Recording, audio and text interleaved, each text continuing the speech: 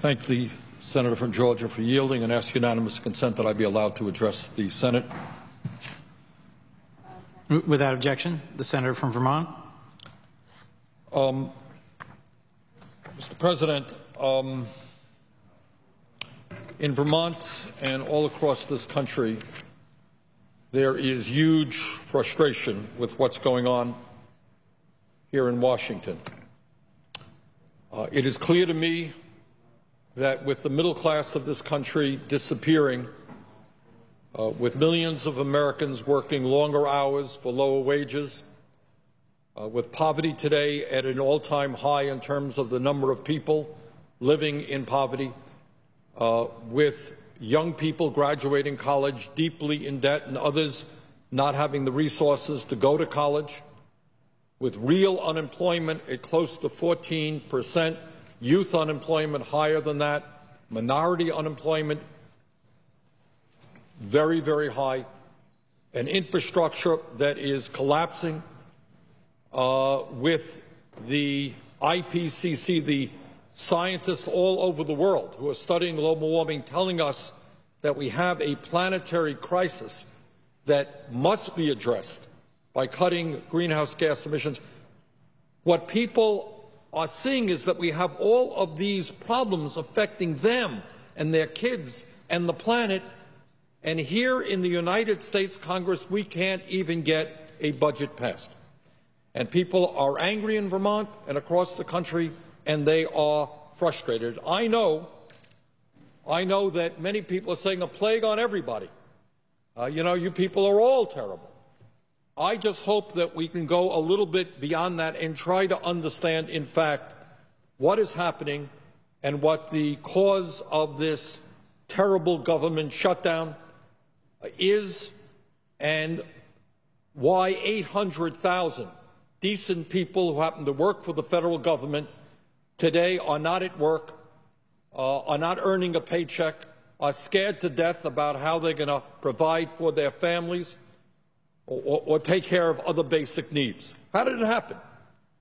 Well, I think very simply what we should understand is that the United States Senate passed a conservative budget, continuing resolution, till November 15th, much lower than I had wanted. In fact, it is a Republican budget. It includes this terrible sequestration, something that I strongly opposed.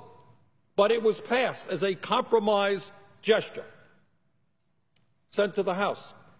Now, here is the most important point that I think people need to understand in terms of what's going on here in Congress.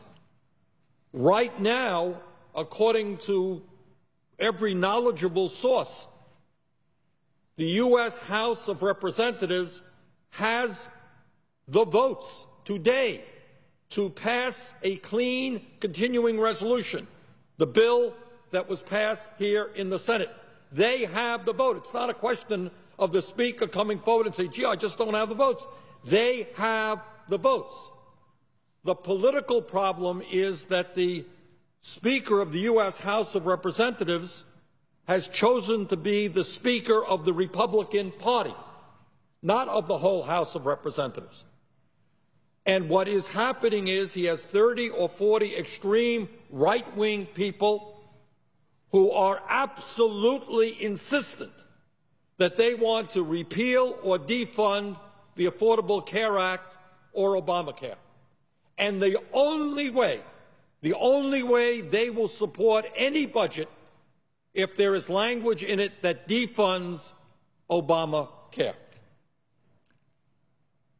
Now, the reason why we cannot support that language is not just because Obamacare was passed close to 4 years ago and signed by the President. It's the law of the land.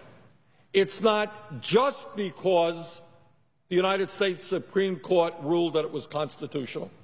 It's not just because there was an election held last year in November in which this was perhaps the major issue, and the President won re-election by 5 million votes. And here in the Senate, the Republicans lost 2 seats. And in the House, they lost some seats. So we've been through that issue. It is the law of the land. But the real reason we cannot accept that language is that we would begin to accept a terrible, terrible precedent. And what the precedent would be is it doesn't matter what happens in an election.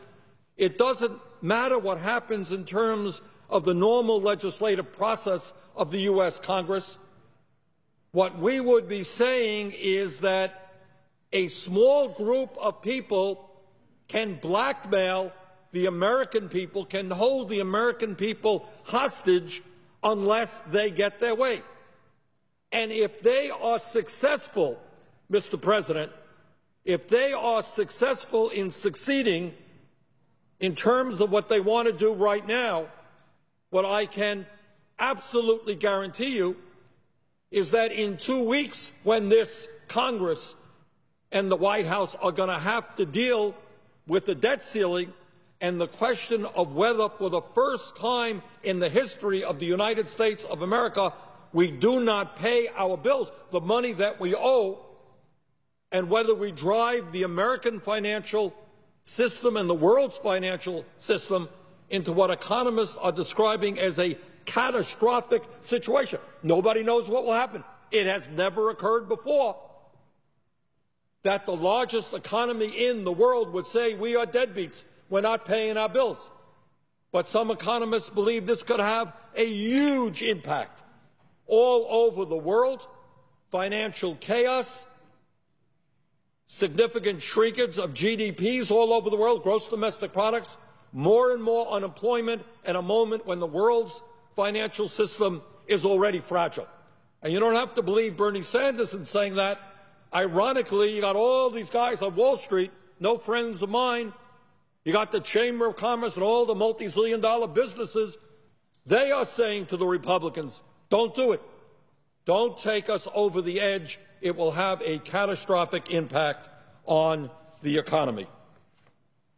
Now, Mr. President, when we talk about what's going on here, I don't want people to take my word for it. I have a political position, and people know what that is, but I want to hear what some responsible Republicans are saying about the reckless actions that are taking place in the House. And I'm not going to read them all, but let me read just a few. These are what Republicans are saying about the House Republican attempt to attach Obamacare to the budget resolution and bring the United States government to a shutdown.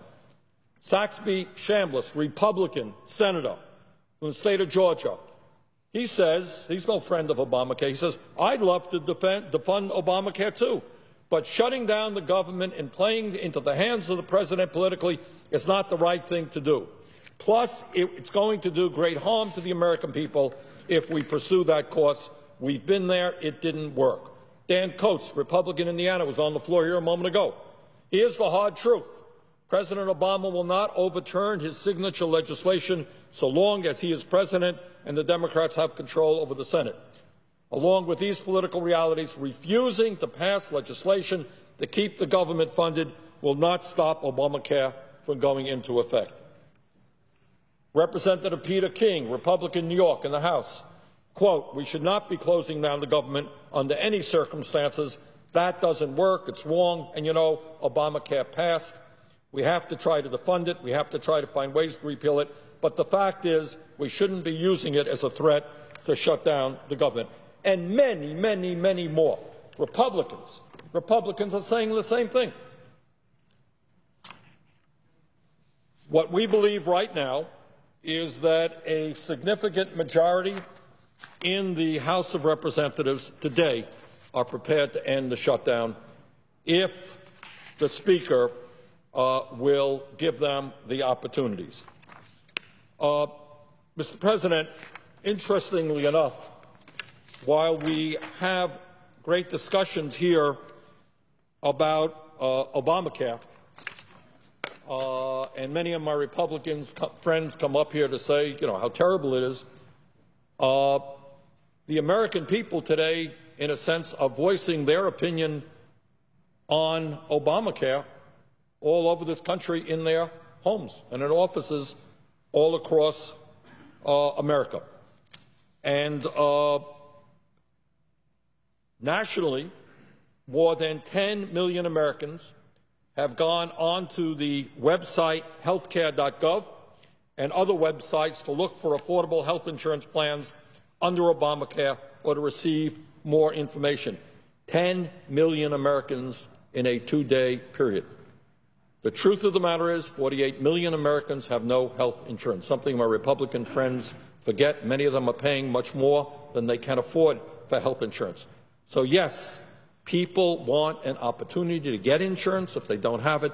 They want an opportunity to get more affordable insurance if they can.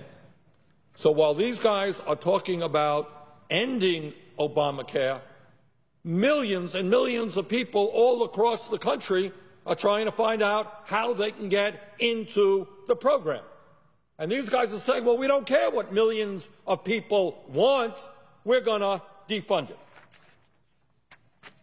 I mentioned 10 million people have gone to the federal website. In my small state of Vermont, more than 13,000 people have visited our Affordable Care Act website. California, if you can believe this, one state has reported 5 million visits to its Affordable Care Act website. In Kentucky, more than 78,000 visitors have gone to its Affordable Care website. Importantly, Kentucky is the only state in the South that has chosen to participate fully in Obamacare by both expanding Medicaid and operating a state-level health insurance exchange. New York State, almost 10 million people visited the website on the first day. So, Mr. President, to nobody's surprise, if you don't have any health insurance, or if you're having today health insurance that you can't afford, and you're given the opportunity to come into a program which provides you with some help, people are taking advantage of it. And it's millions and millions and millions of people are trying to figure out how they can get into the system. We have our Republican friends over in the House who are saying, no, we wanted to fund it. We don't want to give you that opportunity. Mr. President, there is a website called Nation of Change, a very good website. And I just want to read some of the headlines that they have assembled about how people are responding to the Affordable Care Act. Connecticut, health care plans begin 28,000 plus, go online to state marketplace.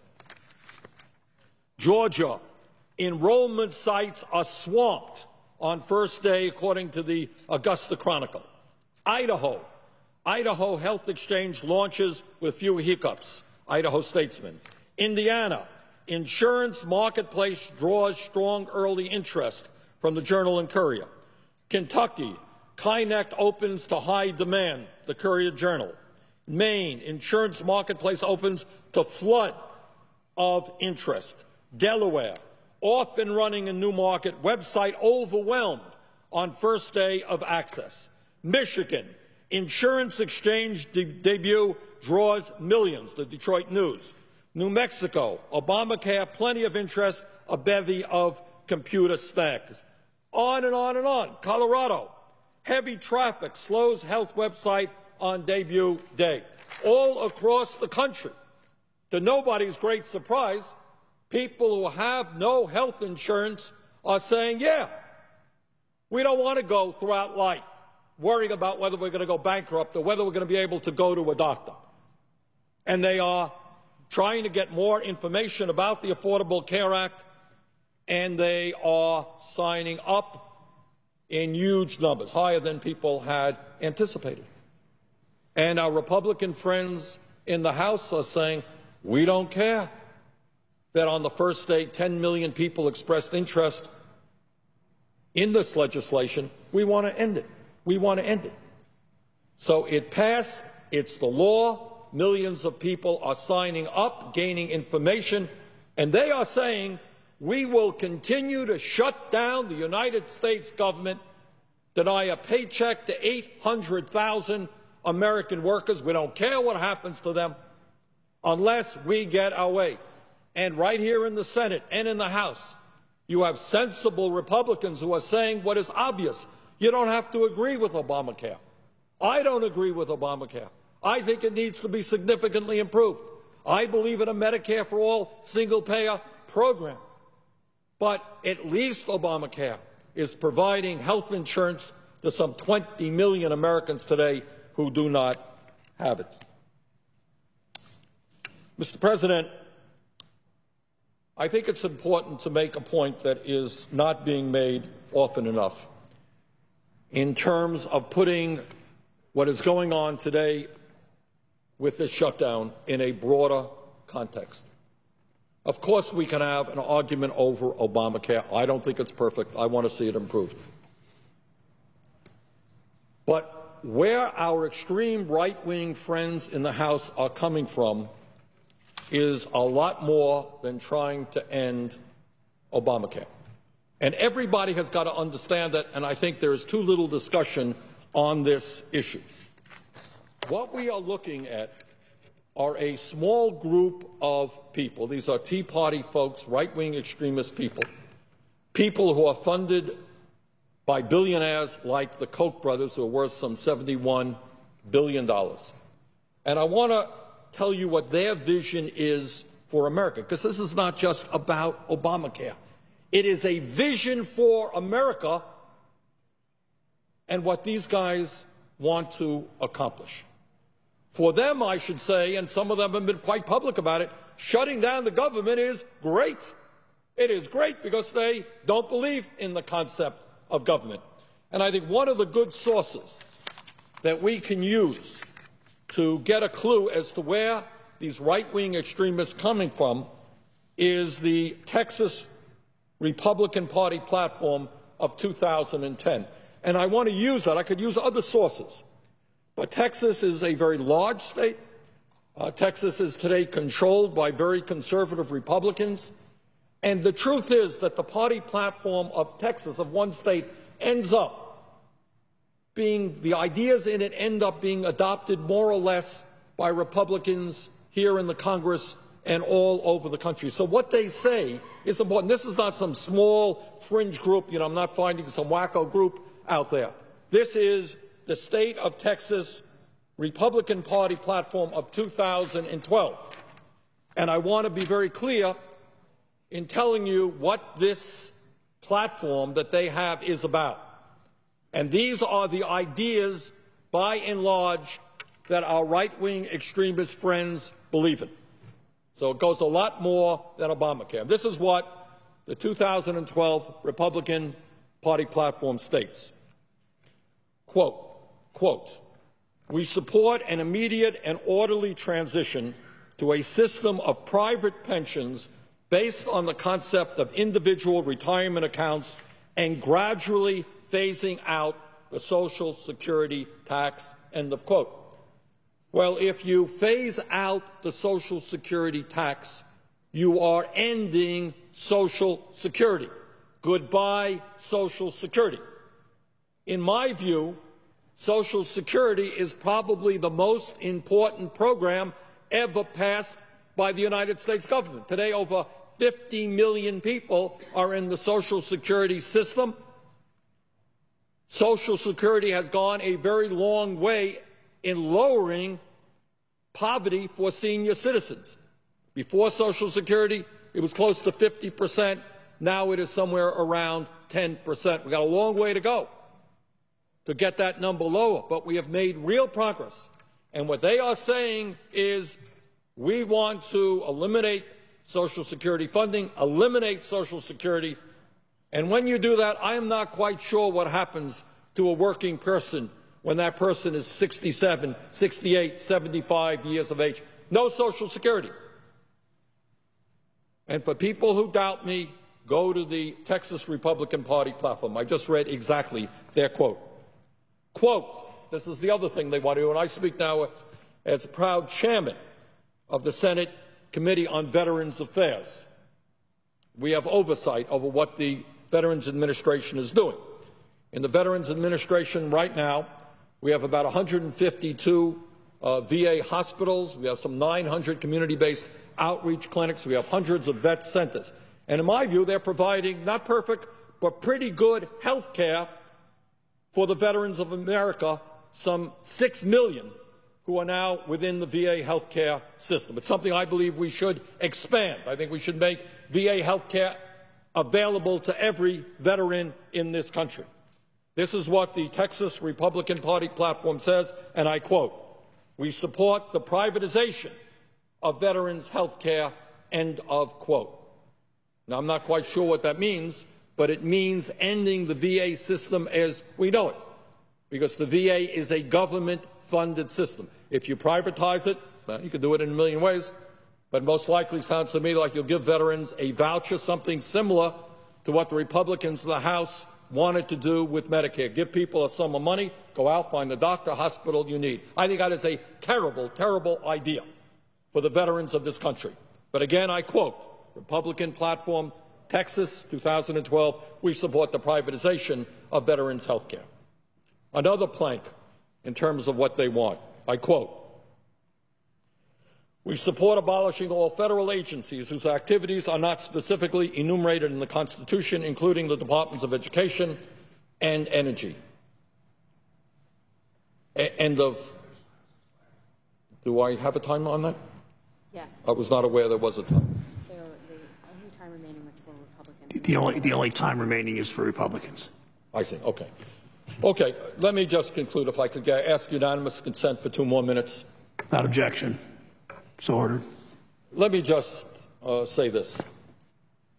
This debate is a lot bigger than whether or not the Republicans are successful in shutting down the government because of their insistence that Obamacare be defunded.